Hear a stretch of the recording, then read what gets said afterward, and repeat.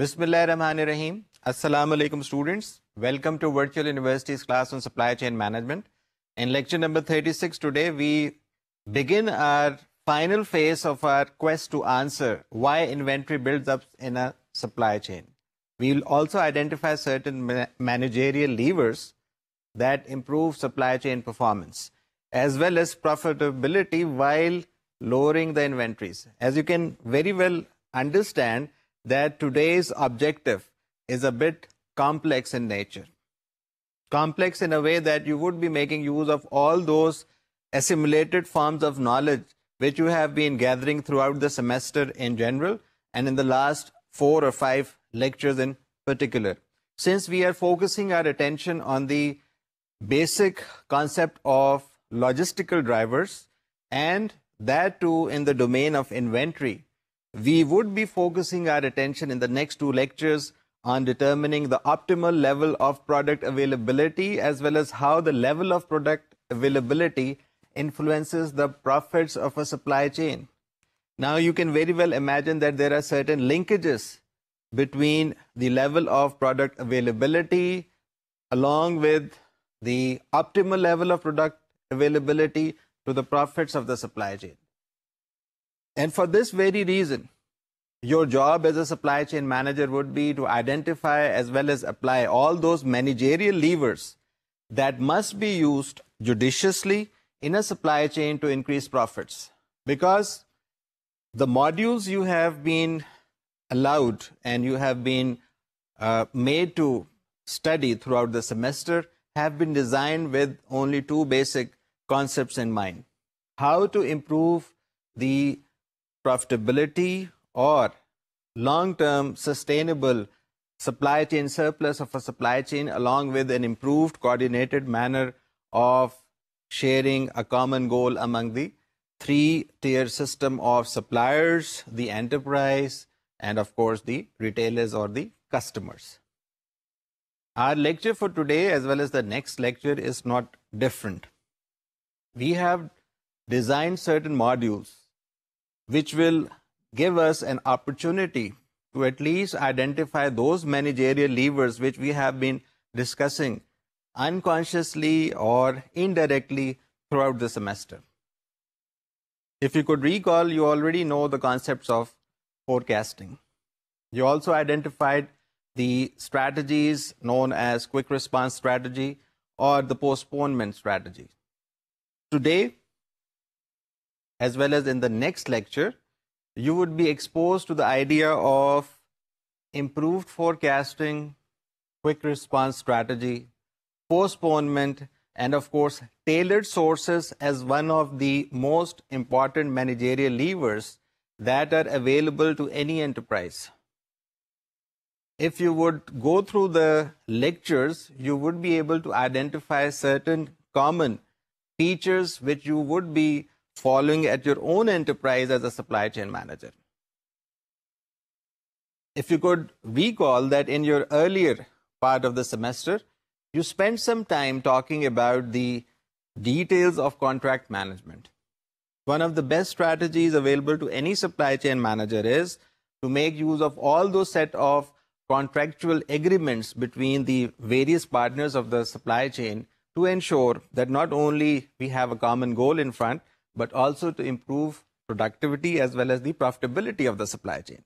So you would be having an opportunity to make use of all those contractual clauses that can actually improve the profitability of the supply chain, and in the same domain and direction, you would be able to identify the optimal product availability for the supply chain. So you can very well imagine that the contractual management agreement is having a lot more potential than is evident to a common person or to a manager who is not handling the supply chain. So in today's lecture, as well as the next lecture, your job as a virtual university student should be to investigate and identify how e-businesses are affecting positively the cyclical or the cycle inventory, the safety inventory, and of course the level of product availability. If you would be looking for an answer, the answer has already been captured in various lectures, in various modules throughout the semester. Because e-businesses provide you with an opportunity, or provides an opportunity to your enterprise along with its supply chain partners, to centralize the inventory. And whenever you are centralizing the inventory, you have the ability to postpone the variety or the final version of the product. If you could recall, we had captured the examples of Dell when we talked about the computer industry, and of course the Benetton industry, the Benetton company when we talked about the apparel industry. So my request to all of you virtual university students is to please remember that it is always useful to identify the example of all those industries, whether they are in the Pakistani context or beyond the Pakistani context, that have been using e-businesses or not using e-businesses to improve their productivity or their profitability or their identification of optimum product availability. So this is an important suggestion, and it would help you in your quest to become an effective supply chain manager. So the learning objectives, like we always do, are pretty much the same. Our modules have been developed to address the cognitive, affective, and psychomotor domain by identifying certain important objectives related to product availability. First and foremost being that you should be able to identify the factors that affect the optimal level of productive availability and evaluate the optimal cycle service level. Now again, this is requiring a lot of quantitative analysis. Our approach is somewhat very simple and fundamental. We'll first of all make use of the mathematical formulas made available to us, and then we'll try to use Microsoft Excel in this regard. Your second objective should be to identify all those managerial levers that improve not only the supply chain profitability, but also identify the optimal product availability through optimal service levels. This again is something which you have been discussing indirectly throughout the semester, and it should not be a problem to handle this type of important concept. The third objective is understanding conditions under which postponement strategy would be the most viable option. The fourth objective is setting optimal levels of product availability in practice. This is again an evolving science. Please allow me to use the word science over here, primarily because of the fact that the evolutionary phase is still very much fluid and dynamic in nature. We are still struggling to come up with the best practices in this regard. Probably because of the fact that most of the time you have seasonal effects, you have the macro effect or the macroeconomic factors like inflation, the non-availability of consumer surplus. So these are very important concepts which we have to understand. So in order to make a formal start to today's lecture, we'll discuss a very important research article that was contributed about 20 years back in the spring of 1992 to the Sloan Management Review magazine by Mr. Lee and Billington. The article talks about managing supply chain inventories, and it talks about all those opportunities as well as pitfalls which tend to hurt the management process of inventories. As a matter of fact, it is not only limited to the Pakistani context. Enterprises outside Pakistan's geographical boundaries are facing the same situation, as most of the enterprises still 20 years after this article are struggling and are somewhat placed in the pitfall zone. They haven't been able to crawl their way out to the opportunity zone. They are still struggling and they are still very much stagnant in the pitfall zone. So our opportunity as a supply chain manager is to briefly identify all those 14 points which can actually help us improve the profitability of supply chain at our enterprise level, along with the availability of the same set of goals and objectives in a coordinated manner to the supply chain partners of our enterprise. So the 14 points are: number one, most of the time the supply chain enterprise or its partners do not have supply chain metrics.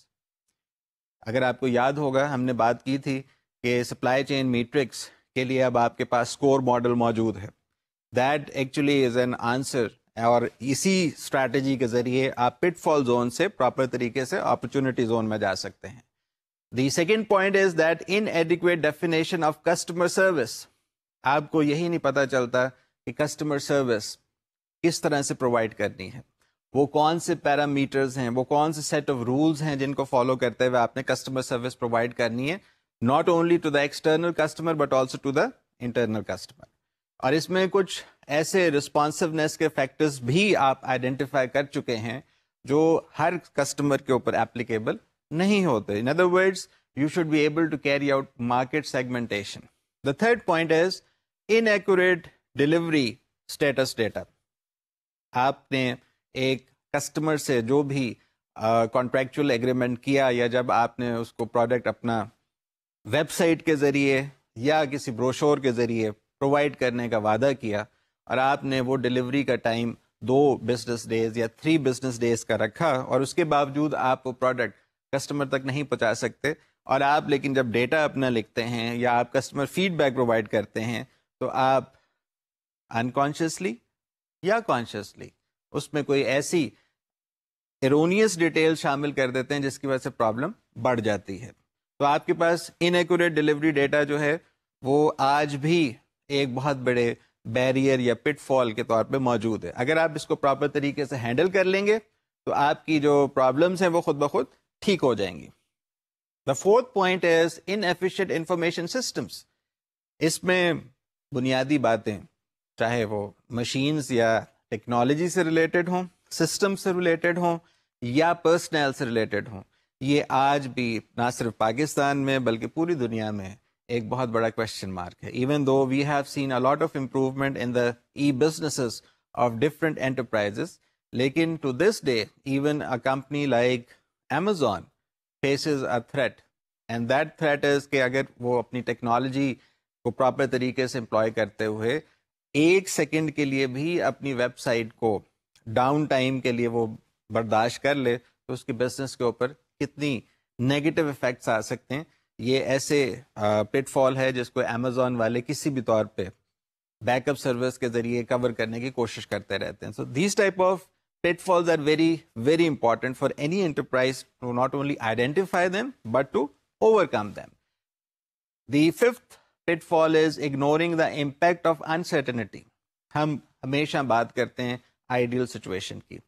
ہم realistic zone سے دور ہوتے ہوتے pitfall میں جا کے گر جاتے ہیں that we are not in a position to identify all those uncertain environmental factors یا uncertainties related to decision making, چاہے وہ مائکرو لیول آپ کی انٹرپرائز تک محدود ہو, چاہے وہ macro level surrounding environment of your enterprise یا آپ کے انٹرپرائز کے پارٹنرز تک محدود ہو. Similarly the 6th point is simplistic inventory stalking policies. آج سے کوئی 50 سال پہلے 40 سال پہلے جو ہمارا انوینٹری مینجمنٹ سسٹم بنا دیا گیا, ہم اس پہ نہ صرف خوش ہیں بلکہ ہم اسی کو بلائنڈلی فالو کرتے چلے جا رہے ہیں. نہ اس میں ہم کوئی سوال پوچھتے ہیں, نہ ہم ان سوالوں کے جواب تلاش کرتے ہیں, اور جس کی وجہ سے جو ایک بیسک پرابلم چلی آ رہی ہے that the traditional accounting system suggests that your inventory should be treated as a current asset or as a benefit, جبکہ supply chain philosophy یہ سمجھاتی ہے آپ کو that your current assets or your inventory should be treated as a liability, or in other words your inventory is a liability till the time you have actually disposed it off in a proper and effective manner. تو یہ ساری باتیں ہیں جو آپ کو پتہ ہونی چاہیے. 7th point is discrimination against internal customers. کیونکہ اگر آپ نے اپنے کسٹمرز کی جو سروس لیول ہے وہ آئیڈینٹیفائی نہیں کی تو آپ اپنے انٹرنل کسٹمرز کو عام طور پہ بالکل بھی امپورٹنس نہیں دیتے, جس کی وجہ سے پرابلمس بڑھ جاتی ہیں آپ کی سپلائی چین. کیونکہ لاجسٹکس کی جو ڈیفینیشن ہے وہ انٹرنل کسٹمرز کے ساتھ زیادہ گہری ایسوسیشن رکھتی ہے. تو آپ خود سمجھ سکتے ہیں کہ transformation of the product from raw material to final stage میں انٹرنل کسٹمرز کا جو رول ہے وہ کتنا زیادہ سیریس طریقے سے سپلائی چین کی افیکٹونیس کو متاثر کر سکتا ہے. دا 8th پوائنٹ از پور کوآرڈینیشن. یہ تو بہت سیلف ایکسپلینیٹری پوائنٹ ہے. اگر آپ کی کوآرڈینیشن ٹھیک نہیں ہوگی, اگر آپ کی کامن یا کولیبریٹو اپروچ نہیں ہوگی, آپ سپلائی چین کو کسی بھی طور پہ اسموتھلی آپریٹ نہیں کر سکتے. 9th point is incomplete shipment method analysis. ہمارے یہاں ابھی شپمنٹ میتھڈ کی جو اسٹڈیز ہیں ان کو اتنے سیریسلی نہیں لیا جاتا.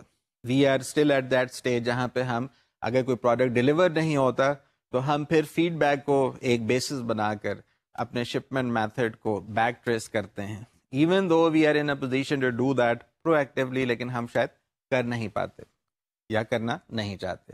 دا 10th point is incorrect assessment of inventory cost. جیسے میں نے آپ سے عرض کیا کہ ٹریڈیشنل میتھڈ میں ہم انوینٹری کو مینج ہی کیونکہ ڈفرینٹ طریقے سے کریں, تو ہماری کاسٹ انالیسز بھی کافی حد تک جو ان پریکٹس قسم کی انالیسز ہے اس سے ڈفرینٹ ہوتی ہے.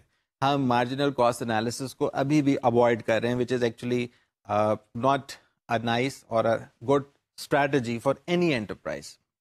The 12th point is the product process design is being completed without taking into account the supply chain consideration. آپ نے کہا کہ میں نے پروڈکٹ جس طرح سے ڈیزائن کرنا ہے کانکرنٹ انجینئرنگ کے ذریعے یا سروس بلو پرنٹ کے ذریعے, اس کو میں سپلائی چین کے جو ڈائنامکس ہیں یا نیٹ ورک جو سپلائی چین کا میں نے ڈیزائن کرنا ہے ان کو بالکل آپ کہہ سکتے ہیں کہ ڈفرنٹ مینر میں پروسیڈ کرا رہا ہوں. In other words, instead of having a proper coordinated or in-line or properly aligned strategy for product and service design as well as serviceability of the supply chain, چاہے وہ net work ہو supply chain کا یا transport distribution net work ہو supply chain کا, یہ ساری problems ہیں. ان کو avoid کرنا کسی بھی انٹرپرائز کے لیے بہت زیادہ ضروری ہے. The 13th point is separation of supply chain from operational decisions. کیونکہ ہم اسکور ماڈل کو اگر پراپر طریقے سے امپلیمنٹ کر کے فالو کریں گے تو یہ پرابلم بھی آپ بہت بہتر طریقے سے ریکٹیفائی کر سکتے ہیں. The 14th point put forward by Mr. Lee and Billington is that you normally have an incomplete supply chain. Now this again is a very big message to any supply chain manager, because human mind and human nature اس کے ہمارے سامنے جو چیز آ جاتی ہے ہم اس کو question نہیں کرتے. اگر ہماری سپلائی چین انٹرپرائز کی ان ایڈیکویٹ یا انکمپلیٹ ہے تو ہمیں وہ گیپ انالیسس کے ذریعے آئیڈینٹیفائی کر کے اپنی سینئر مینجمنٹ تک پہنچانا چاہیے. But these are the put falls which are quite normally present in any enterprise. اور یہ صرف پاکستانی انوائرمنٹ تک کی میں محدود بات نہیں کر رہا, میں آپ کو بڑی سے بڑی کمپنیز کا بھی پاکستان سے باہر کا اگزامپل اس میں دے کے سمجھا سکتا ہوں, اور آپ بہتر طریقے پہ اپنی جو لاگ بک یا جرنل بک ڈیولپ کر رہے ہیں تھرو آؤٹ دا سیمسٹر اس میں آپ یہ پوائنٹس مینشن کر سکتے ہیں. سو the first module is product availability and supply chain profitability. What is the relation ship between the important concept of product availability and supply chain profitability. کیونکہ ہم نے پچھلے لیکچرز میں ایک بیسس آئیڈینٹیفائی کیا تھا that product availability is measured by cycle service level اور fill rate, اور اسی کو ہم اکثر نام دے دیتے ہیں کہ جی یہ کسٹمر سروس لیول ہے. So product availability directly affects the supply chain responsiveness, اور آپ کی کوشش بھی یہی ہوتی ہے کہ آپ ایک ٹریڈ آف اچیو کریں between the high levels of product availability. کیوں؟ کیونکہ جب کبھی آپ responsiveness بڑھانا چاہتے ہیں, in other words آپ کہتے ہیں کہ میں ہر پروڈکٹ کی جو ڈیمانڈ ہے اس کو میٹ کروں, کہ کسٹمر نے کہا کہ مجھے بہت زیادہ ہائیلی جسے کہتے ہیں ڈیزائنڈ ویلیو قسم کا ایک کلودنگ ایپرل یا ایک شرٹ خریدنی ہے آپ سے.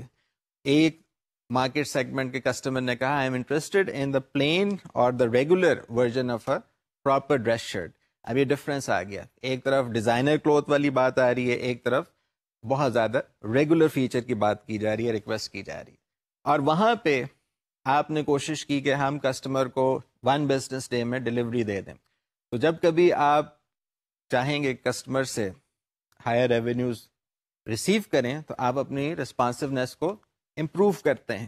But at the same time جب رسپانسونیس کو آپ امپروو کریں گے, what would be the idea behind that? You would try that every product اور every particular item at the SKU level is available, جس کی وجہ سے آپ کو ایک نقصان بھی اٹھانا پڑتا ہے. Your inventory levels are maintained at a certain point, اور اس کی وجہ سے آپ کے جو انوینٹری کاسٹ ہیں وہ بھی اوپر چلے جاتے ہیں. تو آپ کے لیے ضروری ہے as a supply chain manager that you make use of the concept that product availability is related to profit objectives, اور وہ بھی within the strategic and competitive domain. آپ نے اپنی سپلائی چین اسٹریٹجی کو الائن کرنا ہے اپنی کمپیٹیٹو اسٹریٹجی کے ساتھ. اگر آپ یہ کر لیں گے تو یقیناً آپ اپنی سینئر مینجمنٹ کو جو پروڈکٹ اویلیبلٹی اور سپلائی چین کی پروفیٹیبلٹی کی ریلیشن شپ ہے اسے بہت بہتر طریقے سے ایکسپلین کر سکتے ہیں. کیونکہ دیکھا بھی یہی گیا ہے that when the level of product availability is measured using the cycle service level اور دا فل rate, these matrix take in to account the concept of customer demand satisfied from the available inventory.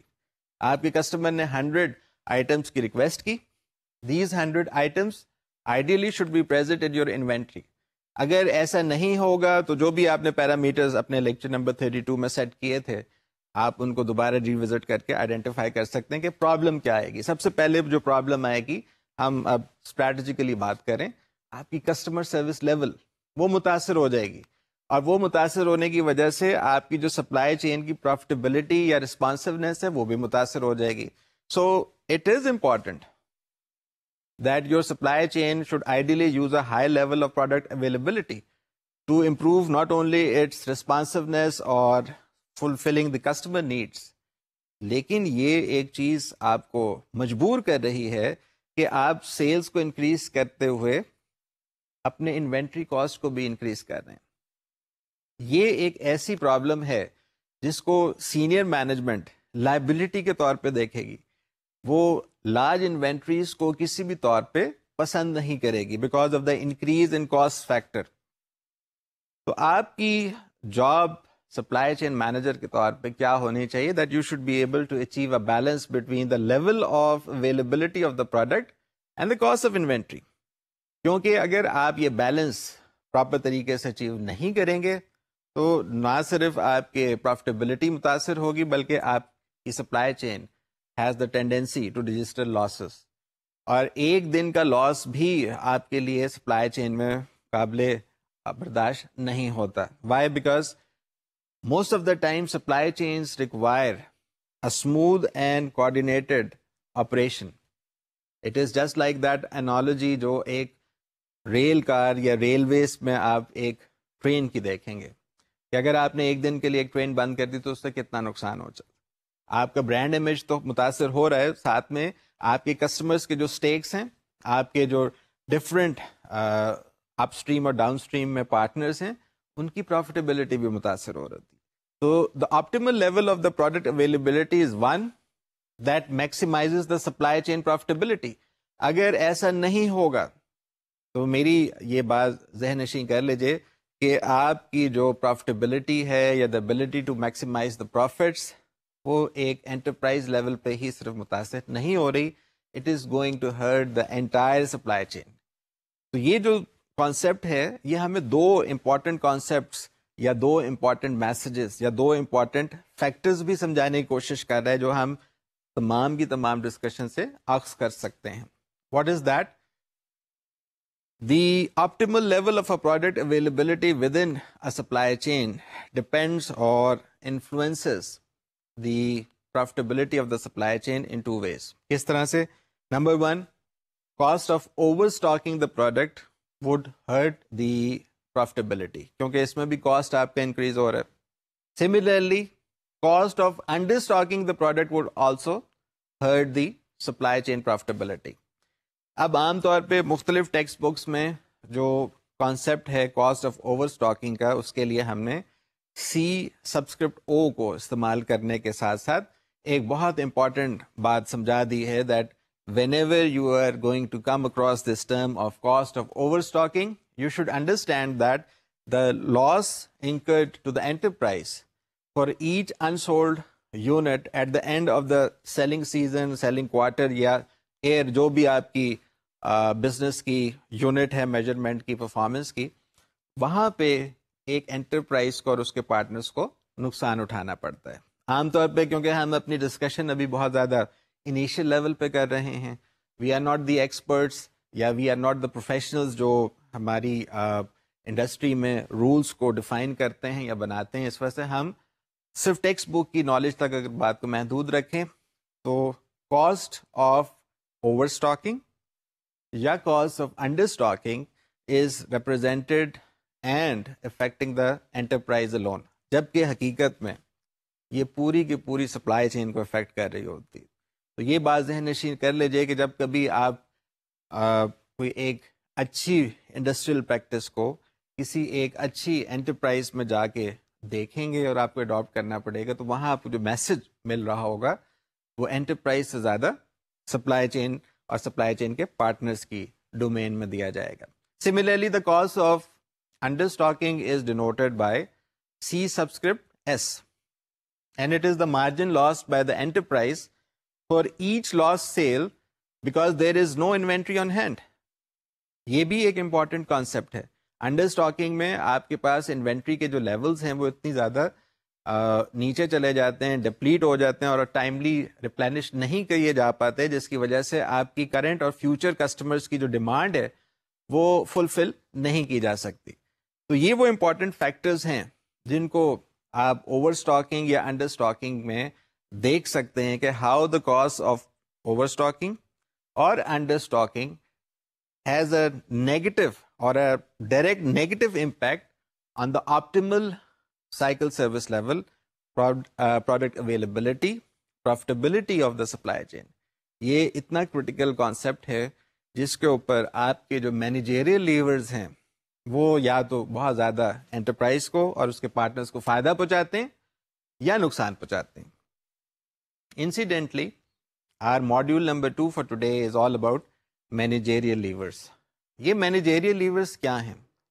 All these managerial levers, all these strategies are actually the steps, چاہے وہ long term steps ہوں چاہے وہ short term steps ہوں, جن کے ذریعے آپ سپلائی چین کی پروفیٹیبلٹی کو امپروو کر سکتے ہیں.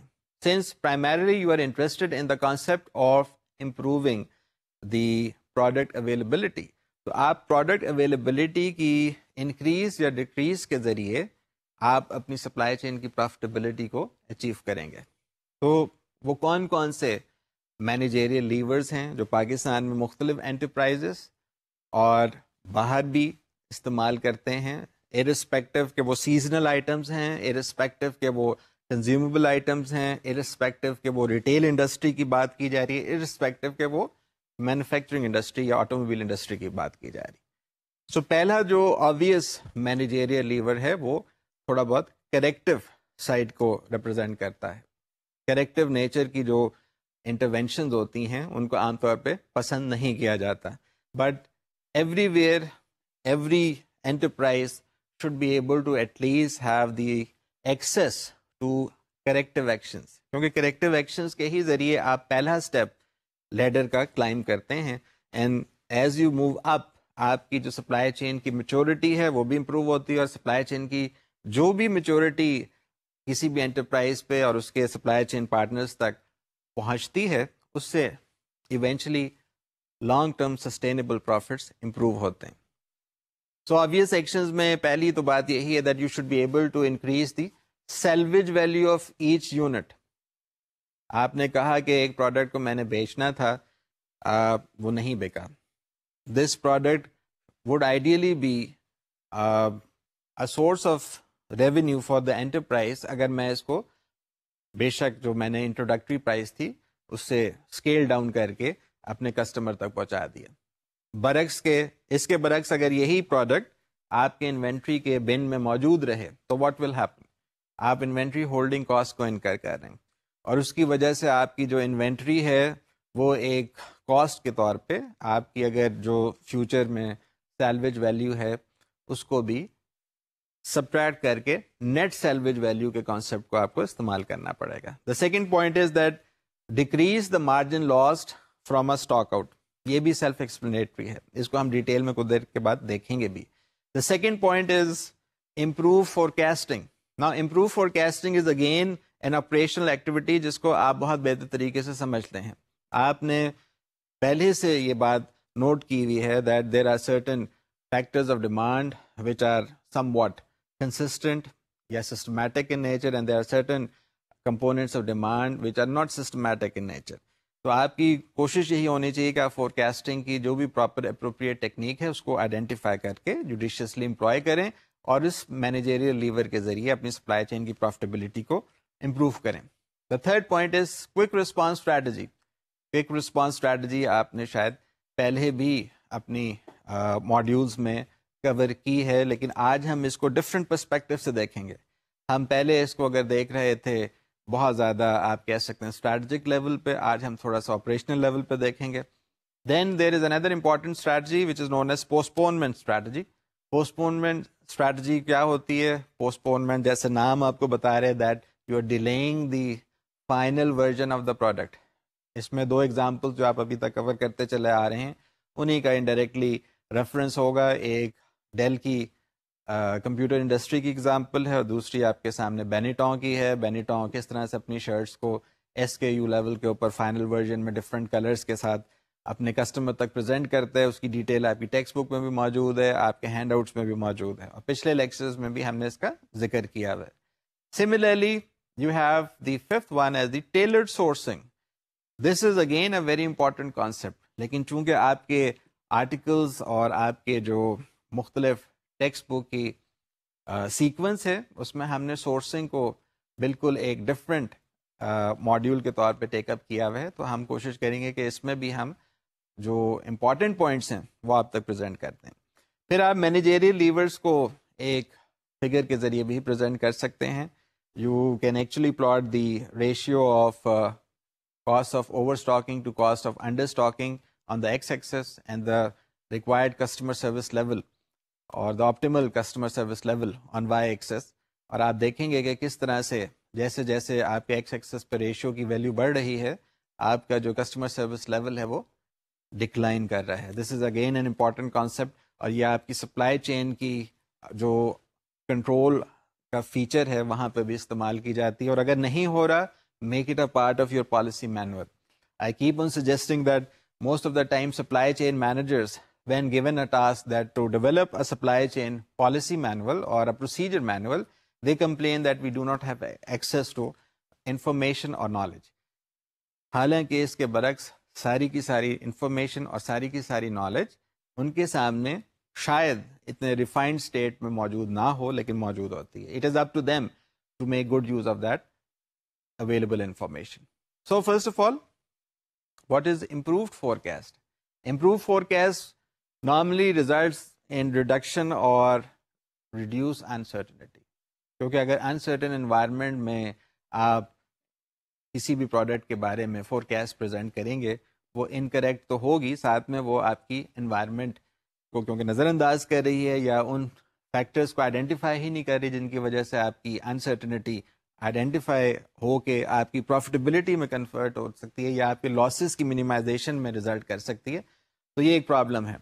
So when ever you are dealing with forecast make sure that your lower levels of safety inventory would ideally be the levels جو کہ پروڈکٹ اویلیبلٹی کو آپ کہہ سکتے ہیں منیمائز طریقے سے کاسٹ کے ٹرمز میں اپنے انوینٹری مینجمنٹ کے جو بھی آپ کے قوانین ہیں، جو بھی پالیسیز ہیں، جو بھی پروسیجرز ہیں، ان کے ذریعے آپ اپنی سپلائی چین کو اس کا فائدہ پہنچائیں گے. کیونکہ ہو بھی یہی رہے that when ever you are dealing with your supply chain higher product availability for any product or for the same level of safety inventory would lead to less uncertainty. اور پاکستان میں آج کل کیونکہ جو ہم زیادہ باتیں انرجی کرائسس کی کرتے رہتے ہیں، اور آپ نے ایک انالوجی پہلے بھی الیکٹرک پاور جنریشن کی تھی کہ how uninterrupted power supply unit would ensure that there is availability of electricity. لیکن سوال پھر یہی پیدا ہوتا ہے کہ ہاؤ مچ، کتنی پروڈکٹ اویلیبلٹی آپ ہینڈل کر سکتے ہیں. تو ایک نومیریکل چھوٹا سا دیکھ لیجئے جس میں ہم کوشش کر رہے ہیں کہ آپ کو امپرووڈ فورکاسٹ کا کانسیپٹ تھوڑا اور واضح طور پہ بتا سکیں. That N importer of petrol based electricity generators in Quetta is informed by her supply chain manager with the following critical information: that the demand جس کو آپ ریپرزینٹ میو سے کرتے ہیں is 350 the standard deviation represented by sigma is 150.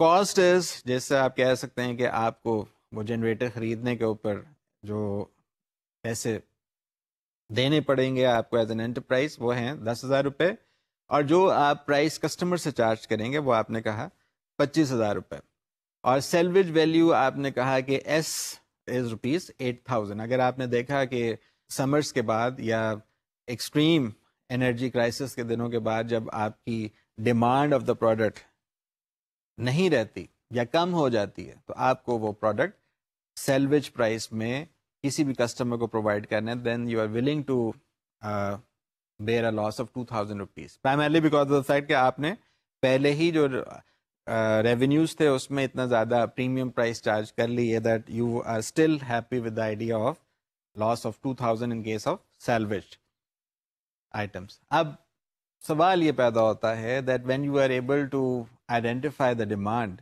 آپ نے دیکھا کہ ہم نے ایک فگر رکھی ہوئی ہے 150 کی اسٹینڈرڈ ڈیویشن کی, تو اگر آپ نے پریڈکشن دی تھی کہ مین ڈیمانڈ جو ہے وہ تقریباً 350 آئٹمس کی ہے, تو جب اسٹینڈرڈ ڈیویشن کو آپ استعمال کریں گے تو it can either go down by 200 اور to a level of 200 generators, اور it can go up to a level of 500 generators. یہ آپ دیکھ سکتے ہیں بہت زیادہ بڑی اسپریڈ ہے. اس میں آپ کاسٹ آف انڈر اسٹاک نکالیں گے سی you by the formula price minus cost, اسی طرح سے کاسٹ آف اوور اسٹاکنگ آپ کیلکولیٹ کریں گے سی not by the formula cost minus salvage value, اور پھر آپ کوشش کریں گے کہ آپ کسٹمر سروس لیول کو کیلکولیٹ کر لیں, اور جو بھی ویلیو آئے گی وہ آپ کو ایک طرح سے آئیڈیا دے گی کہ how you can improve your four cost. اور فور کاسٹ امپروو کرنے کے لیے again there is a graph, وہ گراف بھی آپ کو اپنے پالیسی مینول کا یا پروسیجر مینول کا حصہ بنا دینا چاہیے. Again you are trying to capture the idea کہ اسٹینڈرڈ ڈیویشن کا کیا افیکٹ ہوتا ہے, یا فور کاسٹ کی امپروومنٹ, یا اگر آپ امپروومنٹ کے بجائے کسی اور ڈائریکشن میں جا رہے ہیں تو کیا نقصانات ہو سکتے ہیں. اس میں بھی آپ کی کوشش یہ ہے کہ آپ ایکسپیکٹڈ انڈر اسٹاک کو, ایکسپیکٹڈ اوور اسٹاک کو کیپچر کریں along with the idea کہ ایکسپیکٹڈ پروفٹ کے اوپر کیا افیکٹ ہوگا. اگر آپ کی اسٹینڈرڈ ڈیویشن انکریز ہو رہی ہے, یعنی اگر میں کہوں کہ آپ کے جو سپلائی چین مینیجر تھے انہوں نے کہا کہ سگما کی جو ویلیو 150 میں نے آپ کو بتائی ہے وہ کم ہے, 150 کے بجائے میں 250 کرتا ہوں, تو آپ خود سوچ سکتے ہیں کہ آپ کی ڈیمانڈ پھر فلکچویٹ کرے گی فرام 100 to 600 جنریٹرز. تو دیس type of basic plug in جس کے ذریعے آپ اپنی کوشش کرتے ہیں کہ ایک اسٹریٹجی کو ایوالو کریں, ایک پالیسی یا پروسیجر کو ڈیولپ کریں, وہ آپ کو ایک ایڈوانٹیج بھی پہنچاتا ہے اور آپ کو فائدہ بھی پہنچاتا ہے. Similarly the quick response strategy which has a direct impact on profits and inventories again would deal with all set of those actions which are necessary to improve the responsiveness of the supply chain. اگر responsiveness آپ improve کریں گے تو آپ کی پہلی جو back and کے اوپر ایکٹیویٹی ہو رہی ہوگی وہ کیا ہوگی کہ آپ اپنے اسٹاک لیولز کو مینٹین کریں, اور اس اسٹاک لیول کو مینٹین کرنے کے لیے آپ کی جو ریپلینشمنٹ اسٹریٹجی ہے it should either be following a continuous stocking level approach, کہ آپ کی جو بھی پروڈکٹ ہے جیسے ہی اس کو آپ سیل کرتے ہیں تو بار کوڈ کے ذریعے جیسے ہی آپ کے پوائنٹ آف سیل کے اوپر یہ پروڈکٹ اپنے کسٹمر کے پاس جاتا ہے تو وہ جو اسکینر ہے جہاں وہ پرائس میکنزم کو بھی ہیلپ کر رہا ہے, اکاؤنٹنگ سسٹم کو بھی ہیلپ کر رہا ہے, وہاں پہ وہ انوینٹری سسٹم کو بھی ہیلپ کرے, اور ایک پروڈکٹ کی جو لیول ہے وہ نیچے جانے کی وجہ سے ڈائریکٹ آرڈر پلیس ہو جائے اور آپ کے پاس اس پروڈکٹ کے مقابلے میں ایک اور پروڈکٹ آ جائے. Normally it is not the practice, آپ پریکٹس کریں گے تو آپ دیکھیں گے کہ it is still following the economic order quantity model which is again not an exact number. آپ کی کوشش ہوتی ہے کہ آپ ایگزیکٹ نمبر کے قریب پہنچیں, کیونکہ exact number eight Times does not convey the complete message, rather it completes it sends an incomplete, inadequate and somewhat irrelevant message. تو ہم کوشش یہی کرتے ہیں کہ ہم ایسے ایسٹیمیٹس کا استعمال کریں جس کے ذریعے ہم پراپر طریقے سے بینیفٹس حاصل کر سکیں, اور وہ پراپر بینیفٹس کیا ہیں آپ کی سپلائی چین کے لیے؟ ہائر پروفٹس, یہ ایک الٹیمیٹ پروفٹ ہے. اس سے پہلے اگر آپ پروڈکٹ اویلیبلٹی کے کانسیپٹ کو دیکھ لیں تو بہت اچھا ہے. آپ اوور اسٹاک اور انڈر اسٹاک کے بیلنس کو سمجھ جائیں تو بھی بہت اچھا ہے. تو یہ 3 آبجیکٹیوز آپ کو کسی نہ کسی طرح سے اچیو کرنے ہوں گے. اب سوال یہ ہے کہ اگر آپ کے پاس انٹرپرائز کے پاس ایسی سچویشن ہے کہ آپ ایک ہی کنسائنمنٹ میں اپنے کسٹمر کی یا ریٹیلر کی جو ریکویسٹ ہے یا ڈیمانڈ ہے اس کو میٹ کریں یا میچ کریں, یا آپ ملٹیپل آرڈرس کے ذریعے اسی ڈیمانڈ کو میٹ یا میچ کریں. تو یہ ایک بہت امپورٹنٹ کانسیپٹ ہے. اس کے لیے بھی آپ کے ہینڈ آؤٹ میں ایک نیومیریکل شامل کیا ہے, اس نیومیریکل کو دیکھ لیجیے گا. آپ کو یہ پتا ہونا چاہیے کہ ملٹیپل آرڈرس پر سیزن کا فائدہ کیا ہے. سب سے بڑا فائدہ تو یہی ہے that your inventory cost they are actually going to help not only you but also your retailer. Plus آپ آبسلنس سے بھی بچ سکتے ہیں, اور آبسلنس سے بچنے کے لیے آپ کو کچھ ایڈوانٹیجز ہیں. پھر اس کے برعکس جو سنگل آرڈر پالیسی ہے اس کے لیے بھی ہم نے ایک چھوٹا سا آپ کو نیومیریکل کے ذریعے میسج دیا ہے that single order policy again is not going to be considered a negative policy. اس میں کچھ آئٹمس کے لیے بہت امپورٹنس سمجھی جاتی ہے, کچھ جگہ پہ سنگل آرڈر جو ہے وہ بہت زیادہ زہر قاتل سمجھا جاتا ہے فار دا سپلائی چین. اس کو بھی دیکھ لیجیے گا. ہم نے کوشش کی کہ آپ کو نمبرس کے ذریعے کنونس کیا جائے, because some how the other the analytical part اور دا analytical analysis tends to over کم, اور جسے کہنا چاہیے جو اسٹریٹجک ایشوز ہوتے ہیں ان کو وہ کسی حد تک آپ پھر نظر انداز کرنا شروع کر دیتے ہیں. یہ ایک بیلنس کی ریکویسٹ ہے آپ سے. اگر آپ بیلنس کریٹ کر لیں گے between your qualitative and quantitative analysis تو آپ بہت حد تک اس پرابلم کو سالو بھی کر سکتے ہیں کہ آپ کسی بھی طور پہ نیرو یا ایک فوکسڈ اپروچ کا شکار نہ ہو جائیں جو آپ کو سب آپٹیمائزیشن کی طرف لے جاتی ہے.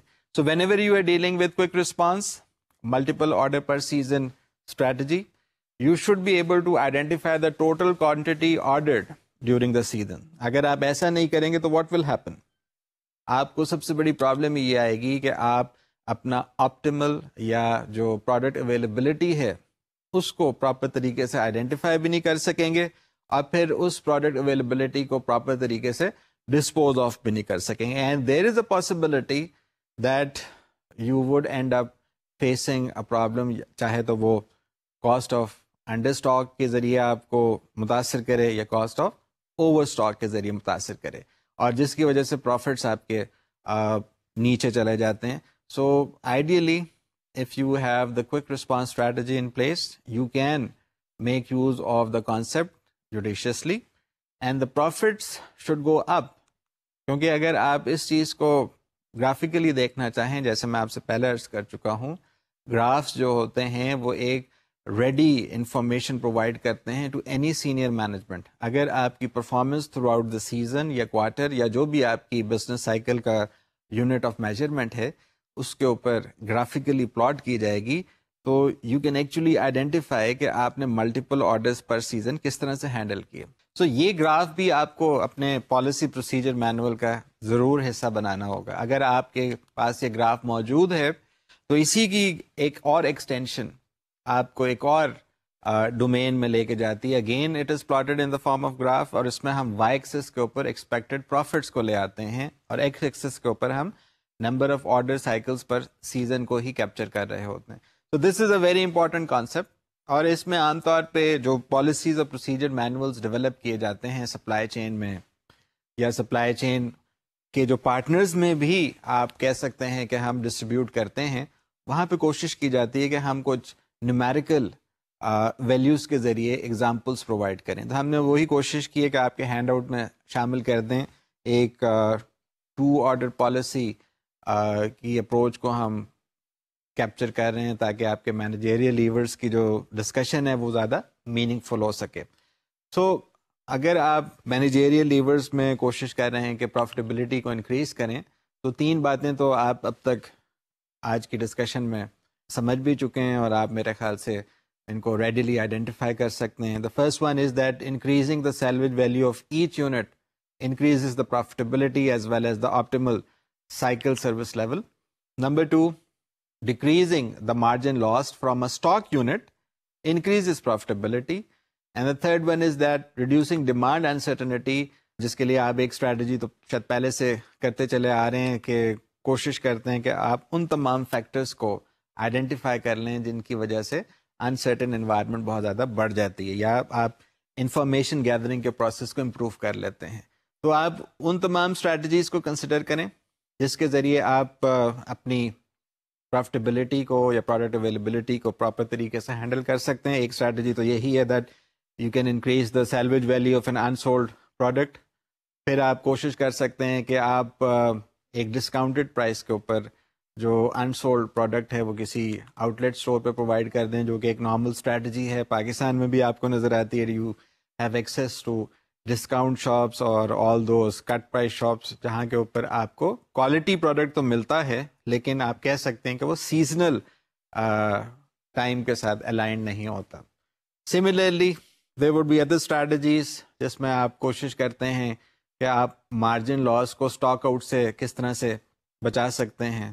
Ideally you should have access to group of service providers یا گروپ آف سپلائرز جس کے ذریعے آپ سورسنگ کو کوآرڈینیٹڈ مینر میں پراپر طریقے سے ہینڈل کر سکتے ہیں. کیونکہ یہ ایک بہت کمپلیکیٹڈ کانسیپٹ ہے کہ آپ نے جو کسٹمر کو اسٹاک آؤٹ کاسٹ کی وجہ سے لوز کیا وہ صرف ایک دفعہ لوز کیا یا فار لائف لوز کر دیا، اور جو لاسز ہیں وہ شاید صرف کرنٹ لاس میں صرف شامل کیے جانے چاہیے یا پرماننٹلی ایک فیوچر کاسٹ کے یا فیوچر لاس کے طور پہ ٹیک اپ کرنا چاہیے.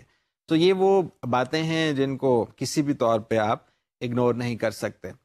سو جیسے جیسے آپ کا ratio of cost of over stalking to cost of under stalking چھوٹا ہوتا چلا جاتا ہے، آپ کا optimal level of product availability وہ امپروو ہونا شروع ہو جاتا ہے. اور یہ بھی آپ دیکھیں گے کہ پروڈکٹ اویلیبلٹی کا جو کانسیپٹ ہے وہ ایک ڈسکاؤنٹ اسٹور اور ایک ہائی اینڈ اسٹور کے درمیان مختلف ہوتا ہے. جو ہائی اینڈ اسٹور ہوگا وہاں پہ ہائر مارجنس اور ایک طرح سے higher cost of under stalking face کرنا پڑتا ہے ایک انٹرپرائز کو. اس لیے آپ کی کوشش بھی یہی ہوتی ہے کہ ایک higher level of product availability موجود ہو at the high and store as compare to discount shop جہاں پہ لوور مارجنز ہوتے ہیں، اور وہاں پہ اگر ایک پروڈکٹ کسٹمر کے پاس اویلیبل نہ بھی ہو تو آپ کو اتنا نقصان نہیں ہوتا. لیکن جو امپورٹنٹ مینیجیریل لیور آپ کو کسی بھی طور پہ اگنور نہیں کرنا وہ ہے دی reduction of demand uncertainty. Because if you are able to handle that, آپ اپنی نہ صرف پروڈکٹ اویلیبلٹی کو امپروو کرتے ہیں بلکہ آپ سپلائی چین پروفٹیبلٹی کو بھی امپروو کرتے ہیں. اور پھر جب کبھی آپ ڈیمانڈ انسرٹنٹی کو ریڈیوس کر دیتے ہیں، you actually improve as well as match, اور at the same time you are providing balance between the to critical cost of over stalking and under stalking. سو آج کی جو ڈسکشن ہے وہ ہم اپنی میننگ فل اور لاجیکل کنکلوژن کی طرف لے کے جانا چاہ رہے ہیں. We have discuss the concept of managerial levers جس کے ذریعے ہم ڈیمانڈ انسرٹنٹی کو ریڈیوس کر سکتے ہیں. اور وہ چار جو امپورٹنٹ طریقے ہیں جن کے ذریعے آپ یہ چیز اچیو کر سکتے ہیں، اس میں امپرووڈ فورکاسٹنگ کا کانسیپٹ آپ کو پتہ ہے. اگر بزنس یا مارکیٹ انٹیلیجنس کی اسٹریٹجی آپ کی انٹرپرائز مارکیٹنگ ریسرچ کے ایلیمنٹ کے ذریعے یا اسٹریٹجک مارکیٹنگ کے ذریعے حاصل کر چکی ہے یا کسی تھرڈ پارٹی کنسلٹنٹ کے ذریعے حاصل کر چکی ہے، تو it should ideally help in reducing the demand uncertainty. پھر کوئک رسپانس اسٹریٹجی جو ہے اس کو ہم ڈیٹیل میں اپنے نیکسٹ لیکچر میں ضرور دیکھیں گے، لیکن آج آپ کو یہ ضرور پتہ چل گیا that if you are able to reduce your replenishment lead time, you can actually carry out the multiple order جس کے ذریعے آپ اپنی جو سیلنگ سیزن میں پروڈکٹ کی اویلیبلٹی ہے اس کو آپٹیمائز کر سکتے ہیں، جس سے آپ کا جو کسٹمر ہوگا وہ آپ سے اپنی لائلٹی کسی حد تک بزنس کی ٹرانزیکشنز میں مینٹین بھی کرے گا، اور آپ کو اوور اسٹاک یا انڈر اسٹاکنگ کی جو پرابلم ہے اس کو فیس کرنے سے آپ بچ جائیں گے. The third strategy is postponement, which we would discuss in detail in our next lecture in a form of a separate module. اس کی جو سب سے بڑی مینیجیریل پرسپیکٹو آئیڈینٹیفائی ہو رہی ہے وہ یہ ہے that in a multi-product setting or environment, you can actually postpone the product differentiation until you are very much near to the point of sale. اس میں پینٹ انڈسٹری کا ایگزامپل ہے, اس میں آپ کے سامنے مختلف ڈیل اور کمپیوٹرس کے ایگزامپلز ہیں, اس میں آپ کے پاس بینیٹون کا ایگزامپل ہے. دین دیر از اندر امپورٹنٹ اسٹریٹجی جس کو ہم ٹیلرڈ سورسنگ کا نام دیتے ہیں. Tailored sourcing is used quite extensively for the concept جہاں پہ آپ کے پاس جو لیڈ ٹائم ہے وہ بہت کم ہوتا ہے, اور اگر آپ کے پاس لیڈ ٹائم زیادہ ہو تو شاید may be you would not be interested in making use of the tailored sourcing, کیونکہ اس میں جو بیک اپ سپلائر ہوتا ہے وہ آپ کو کسی حد تک صرف اور صرف رسپانسونیس کو کیپچر کرنے کے لیے جو شارٹ پروڈکٹ آپ کی آئٹم ہے اس کو شاید ایک ایسے کاسٹ پہ پرووائڈ کرتے ہیں جو آپ نارملی اپنی بزنس انوائرمنٹ میں پسند نہیں کریں گے. سو اگر آپ سے آپ کی سپلائی چین مینجمنٹ کی جو رسپانسبلٹیز میں کوئی سوال پوچھا جا سکتا ہے, وہ ایک سوال یہ بھی ہے that what are those approaches جس کے ذریعے ایک سپلائی چین مینیجر اپنی جو ڈیمانڈ انسرٹنٹی ہے اسے ریڈیوس کر سکتا ہے. تو اس میں وہی باتیں ہیں جو آج آپ نے ڈسکس کی. If you have an improved forecast approach, اگر آپ کے پاس کوئک رسپانس اسٹریٹجی ہے, اگر آپ کے پاس کوئک رسپانس اسٹریٹجی کے ساتھ پوسٹپونمنٹ اسٹریٹجی ہے, تو you can actually achieve that. اور اس کے ساتھ ساتھ اگر آپ ٹیلرڈ سورسنگ کے کانسیپٹس کو استعمال کرتے چلے جائیں گے تو آپ بہت حد تک اپنی پرابلمس کو آئیڈینٹیفائی کر کے ریزالو بھی کر سکتے ہیں, اور آپ اپنی انٹرپرائز کو فائدہ بھی پہنچا سکتے ہیں. کیونکہ ہمارے پاس جو پاکستانی کانٹیکسٹ ہے وہ شاید اتنا زیادہ میچور نہیں ہے. We are still in the very first steps of supply chain management.